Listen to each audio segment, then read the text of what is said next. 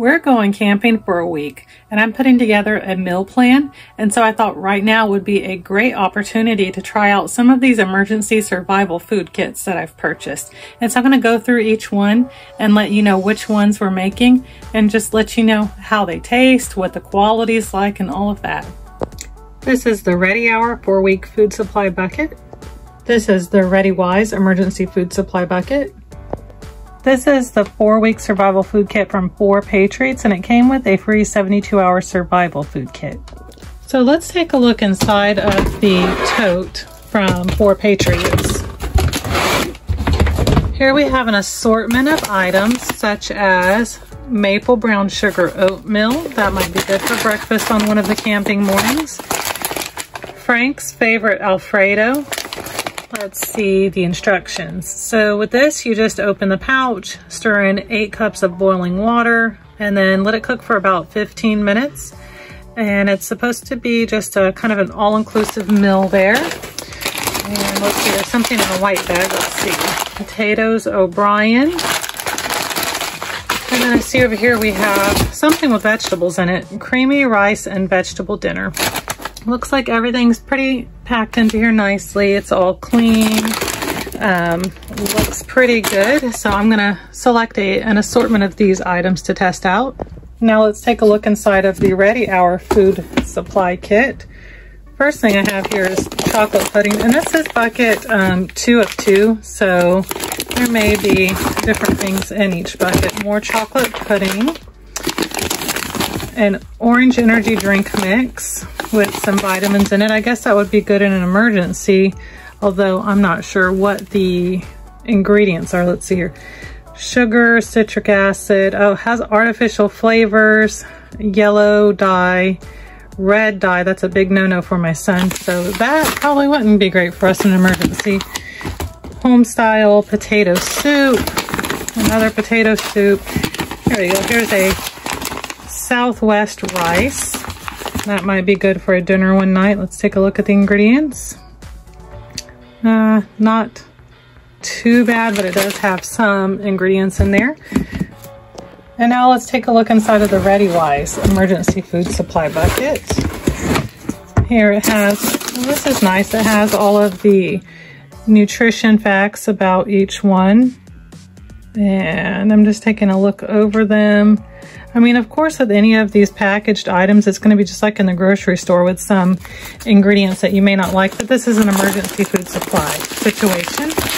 Now this looks like some of the food has come out of the bag, actually. That's not good. An emergency food supply situation, you are definitely not going to want products that look like, I smell teriyaki too. Actually, it looks like something made a mess in here. So that's not really good in an emergency situation. This bag is sealed. Let's see, tomato basil soup with pasta. Let's take a look at those ingredients. Looks like the ingredients aren't as bad, but again, it's an emergency food supply situation, so you're probably gonna have more of those ingredients you don't necessarily like. Here, potatoes and chicken flavored pot pie. That sounds like a meal a family could eat. And let's take a look at those ingredients.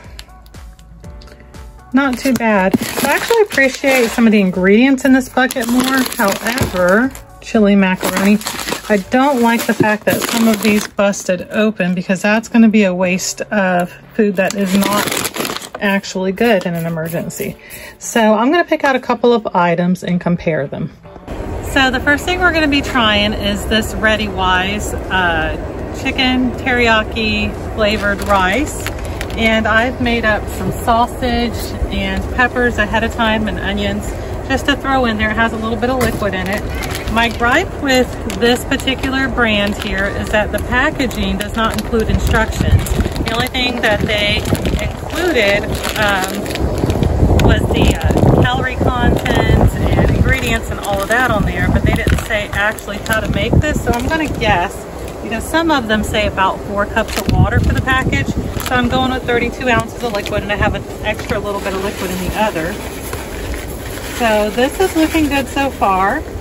Let me get the absorber pack out of there. They keep it packed fresh. This keeps any of the liquid out. Has a nice teriyaki flavor or a smell. So hopefully the flavor is going to be good in it. If you just want to take a look in here, you see it's got a lot of seasoning. That's where all that teriyaki flavor is probably going to come from. And then bits of vegetable in there. So I'm going to just go ahead and add my liquids to this. And I'm going to cook it for about 12 to 15 minutes. Just to let that rice cook through, and then I'll come back and show you how the final product looks.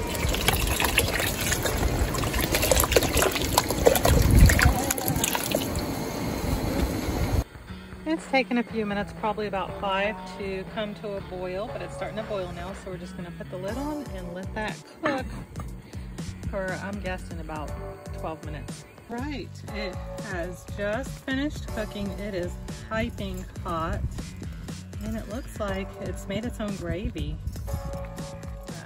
Let's give it a taste test now and see if the rice is cooked, number one, and kind of what flavor it has going on. It's supposed to be teriyaki. It smells a little bit like ramen.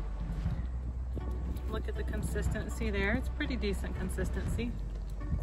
It's really hot, so I'm gonna cool it down a little bit. The rice is done. Kind of tastes like minute rice. Has that consistency of minute rice, but it has a good flavor. It's teriyaki, but it almost has more of a little hint of like Chinese orange flavor to it. It's pretty good though. I am gonna add my onions and peppers and sausage to this. I have some beef sausage in here, just to give it more sustenance. If this was a real survival scenario, I wouldn't just want to live on rice alone. So I'm gonna put this in here and heat it through for about 5 minutes just to warm it through. This is all pre-cooked. All right, so we're having a community meal tonight, and so the next thing we're gonna try camping is the old-fashioned vanilla pudding. I'm inside of a friend's garage right now getting ready for our community meal.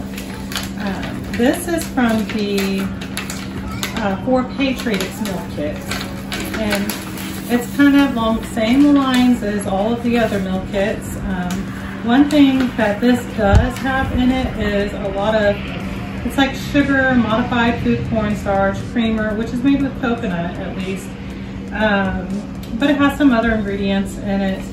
This is really just, if you're in an emergency situation and you're wanting to have some sort of a dessert because humanity is just going crazy and apocalyptic, maybe you want to have a little vanilla pudding and have just a good old-fashioned experience to help lighten the mood. So here is the powder that's in here, and you're just going to mix in, it's a 2 2/3 cups of cold water.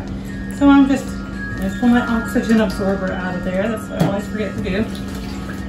So I'm just doing 16 ounces here, and then I'll do a little less than half of this bottle to get the 2 2/3 that it's calling for. And then I'm just going to vigorously whip this with a hand whisk, nothing fancy, for about 5 to 6 minutes. And take a look in there. I mean, this is just almost like your run-of-the-mill vanilla pudding. So I will whip that up and come back and show you the result once I slice up some bananas and throw some vanilla wafers in there. So now the banana pudding is made. I just slice up some bananas and then I put these organic vanilla wafers, the 365 brand, into them.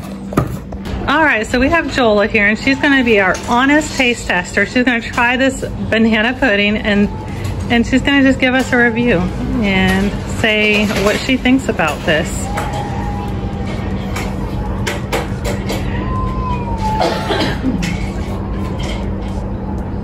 All right. You look like you are deep in contemplation, Joella.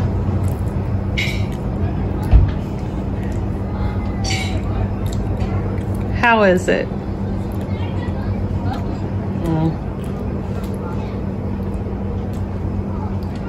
7. A 7? Like a 7 out of a 10? Mm-hmm. What do you think of the pudding itself, the vanilla pudding itself? I don't really like the pudding because I've never really liked pudding, but Okay. The 2 add-ins make it good. Okay, the bananas, yeah. Those are real bananas, obviously, so those are good. But the cookies are like a organic vanilla wafer, 365 brand. What do you think of the cookie? The cookies were good? I like. Okay. I also really like the Nilla ones that they have. Oh, yeah. So, like the Nilla wafers, yeah. Thank you so much for trying it. Hey guys, so tonight it is chili cook-off night and I am making chili mac. I'm gonna make 3 bags of these and that's gonna require 4 cups of water per bag, so about 12 cups of water that I have going on here in the pot. And then it just cooks for 12 to 15 minutes. A couple of things I like about this ReadyWise already is that it has directions.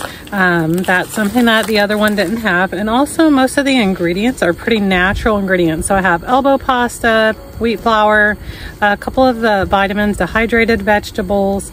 There's not a lot of things in here that I can't pronounce, so that's great.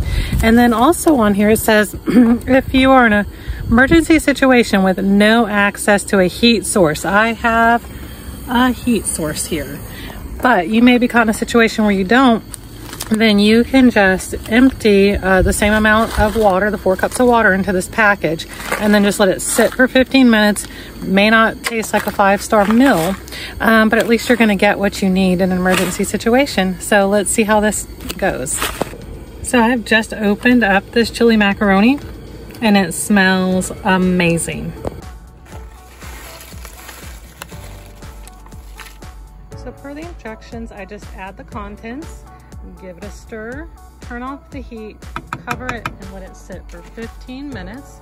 So that's what I'm gonna do, and then I will let you know how it turns out in just a few moments. Alrighty, this has been sitting for a little more than 15 minutes because I was chit-chatting, but it is done now. And this is actually looking like a nice chili. All the noodles are cooked through. Got some flavors in there of the bell peppers that are rehydrated. So I'm gonna give it a try. All right, so let's give this a try. I can taste all of the rehydrated peppers in it. It has a nice flavor.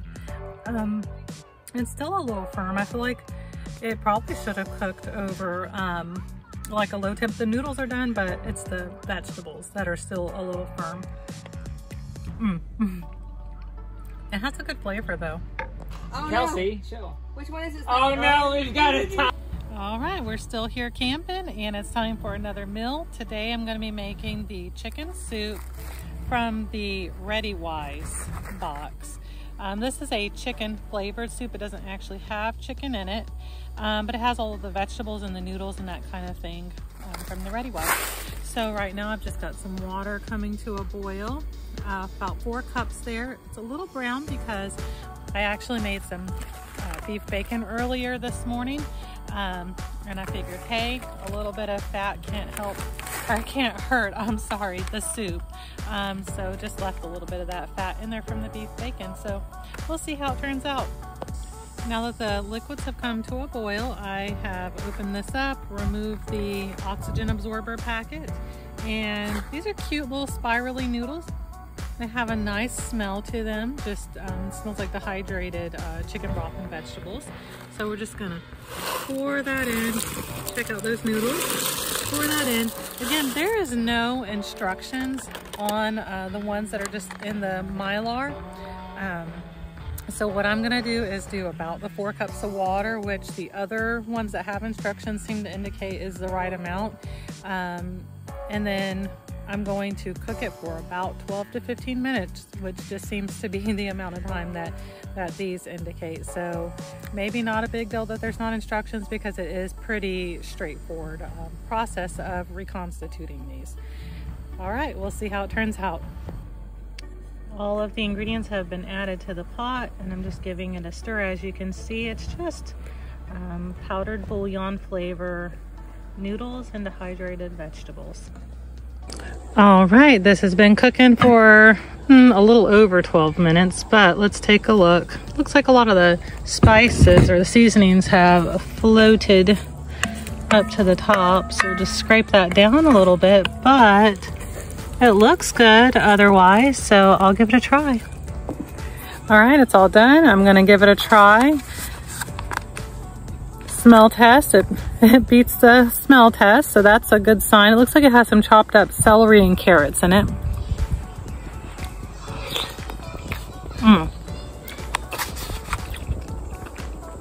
Very hot. Doesn't quite taste like a chicken noodle, but like I said earlier, I'd cook the beef bacon, so has more of that like smoked taste to it right now. And just a nice, just has like a nice little broth. The noodles are cooked through. Most of the vegetables have rehydrated pretty well. So it's edible, it's survivable, and that's what it's about. All right, tonight we are gonna try 3 different macaroni products. We have the ReadyWise, Ready Hour, and the 4Patriots. And I'm gonna have my son taste test all of these. All right, we have all 3 macaronis ready, and Jacob is going to try them. So he's going in blind taste test. He doesn't want to know which is which. That's good. That one's good.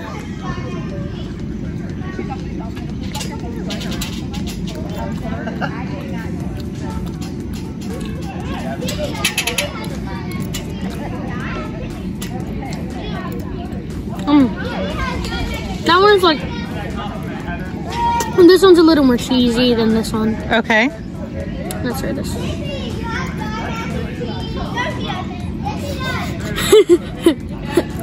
What do you think of this one? It's just like eating a tiny bit of like, when you get a macaroni cup and there's some already put powder in it. Oh, and yeah. You don't use the packet of powder. You just use the cheese that's in that. Yeah. That's So which one is your favorite? And this one. The first one right there This in front of you? Okay, cool. Good morning. So we are on day 5 of camping, and this morning I'm going to make some oatmeal. This is just an instant oatmeal, but it is the 4Patriots brand that I'm trying out. So let's see how it goes. So I've opened up the oatmeal. It's like a brown sugar oatmeal, so it is kind of clumpy in there for the contents in here. And then I just add 8 cups of water and let it cook for 2 to 3 minutes.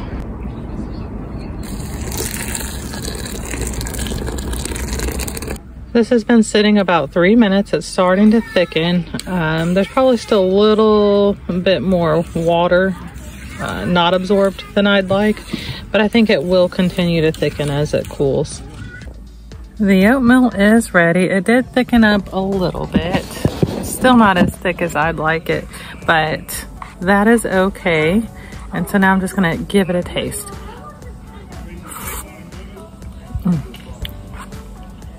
It's not actually very sweet.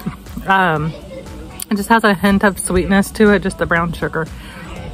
But it's decent overall. This morning I'm gonna make the potatoes O'Brien for breakfast with a couple of eggs that we have left. This is the 4Patriots brand, and this one is actually just diced potatoes, onions, red and green bell peppers, and garlic. So pretty decent ingredients. It does have instructions on it, and they work a little different. Typically, you just rehydrate the product and move on. So this just takes a half a cup of water for the half package, and you let that come to boil, let it sit for 10 minutes, and then once it's absorbed all the water, then you're gonna fry it with some butter or oil. So let's see how it turns out. And here are the little diced potatoes. Now I'm just gonna pour the potatoes in, follow the instructions. The product absorbed most of the water. We actually had to add a little more water than the instructions called for because it was pretty dry. All right, it's all done. So now we're just going to add some butter, fry it up, and throw some eggs in there with it. All right, what do you think about it? Go ahead and try it.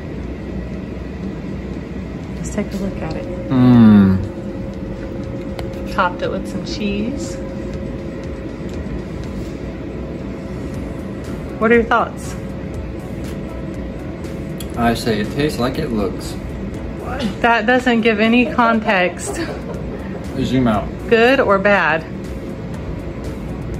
It has potatoes, red and green bell peppers. And then we added some eggs and topped it with cheese. It is edible. So you don't like it? If I was in a survival mode, I wouldn't care. All right, good enough.